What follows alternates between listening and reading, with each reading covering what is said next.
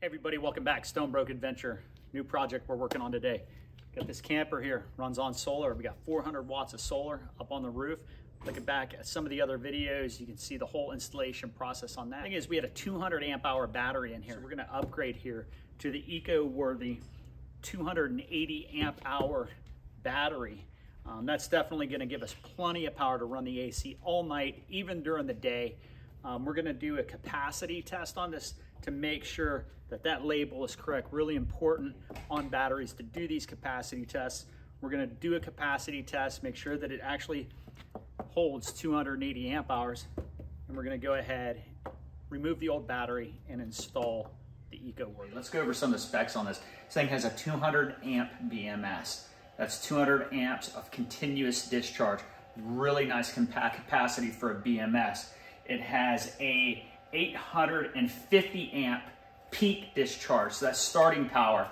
So starting power on a, say, an inductive motor, you may need that initial energy to start that, so it will handle an 850 peak initial jump start. The BMS in this battery can also handle 140 amps of input.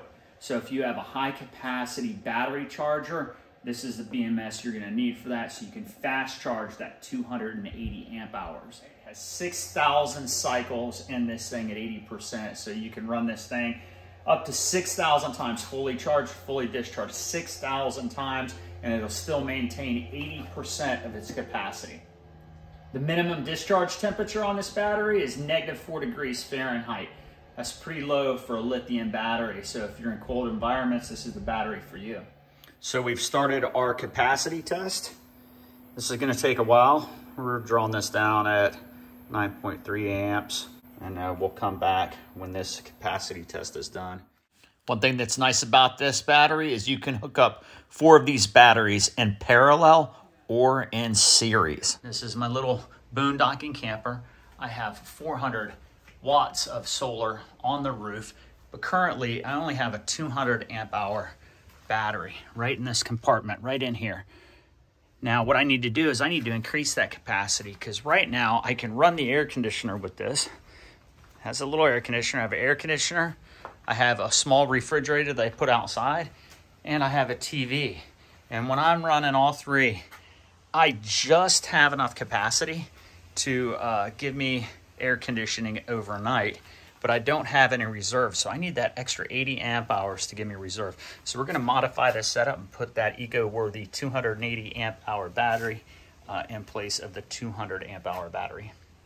So we've got the old battery disconnected, right? We gotta do some modifications in here, and we're gonna put that new battery in once we change this up a little bit. Let's get this thing out of the way here. All right. Move that out of the way, get it sit on the ground.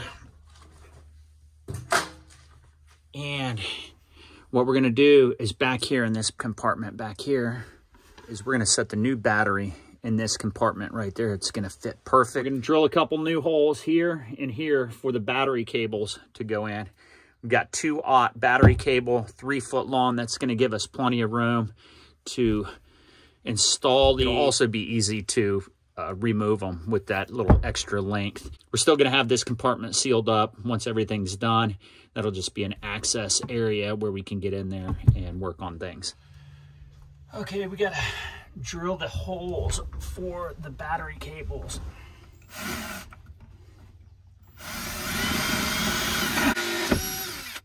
There's one. We got one more right here. All right, let's go ahead, remove the old cables. All right, we'll start with the negative.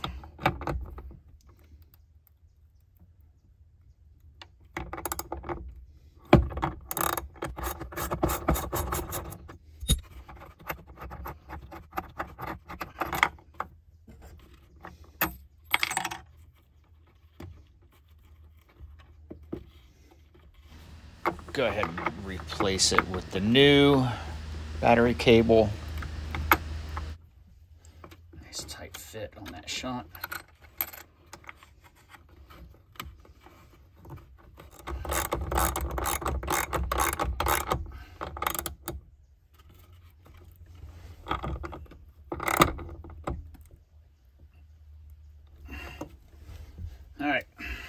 repeat the process with that positive cable. It's way back there. Going to be kind of a pain to get to, but we'll get it. So we've been running this battery capacity test overnight.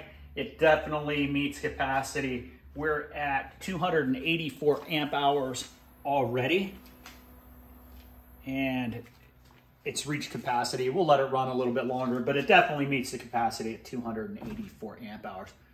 So that's good. 284 amp hours, 284.32 amp hours, still counting down. Still running at 12 volts there. We're gonna disconnect this battery. We're gonna get it charged up to full capacity, and we're gonna install it in our little camper. So you look underneath here, we have the positive way back there. We have the negative running through this little bulkhead. We have the cables attached. What's nice about that little extra bit of cable is I can pull this battery out. This battery comes with these real nice handles here, so I can just pull that out. I can disconnect it, I can reconnect it, and then all I gotta do is just slide this thing right back into place, right where it needs to be. And I'll secure this down with the little clamp on the bottom to keep it from moving around while we're transporting it. But yeah, look at that, look how good that looks. Nice tight fit. Right, we got a 2000 watt inverter there. We got our little battery charger here. So we're all set. All we gotta do is turn everything on, give this thing a test. If you look down in the description below, there should be a link to purchase this. I earn a little bit of a commission on that link, that affiliate link. It helps me support the channel. Also, there should be a discount code down below. The discount code is only for a limited time. So if you're thinking about getting one of these, get it soon before that time frame runs out on that discount code. Yeah, so here we are in our mini camper. We got the eco-worthy 280 amp hour, 12.8 volt battery running our air conditioner. We run our AC, our TV. We have a refrigerator that runs off of this. This thing is working amazing. We're super stoked with it. So everything's running. I'm gonna sleep good tonight. So from Stonebroke Adventure, until next time, bloop.